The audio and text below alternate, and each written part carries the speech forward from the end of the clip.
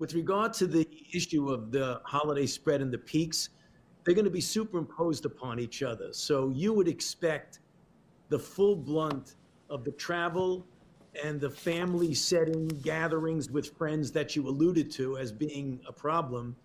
You'd expect that the effect of the Thanksgiving surge would be probably another week and a week and a half from now, because it's usually 2.5 weeks from the time of the event. The problem is that's going to come right up to the beginning of the Christmas Hanukkah potential surge. So you have a surge upon a surge, and then before you can handle that, more people are going to travel over Christmas.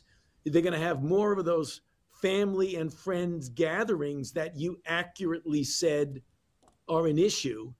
So if those two things happen and we don't mitigate well, we don't listen to the public health measures that we need to follow, that we could start to see things really get bad in the middle of January. So I think not only for New York State, but for any state or city that is facing similar problems, without substantial mitigation, the middle of January can be a really dark time for us.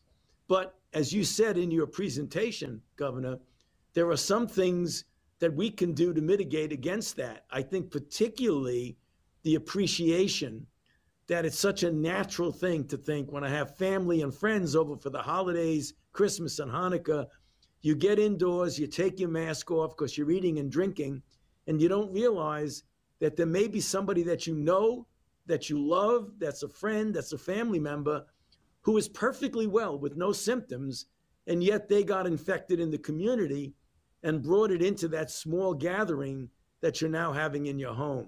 So that's the reason why I want to underscore what you said. That's one of the issues. But bottom line for your first question, mid-January is probably going to be the bad time.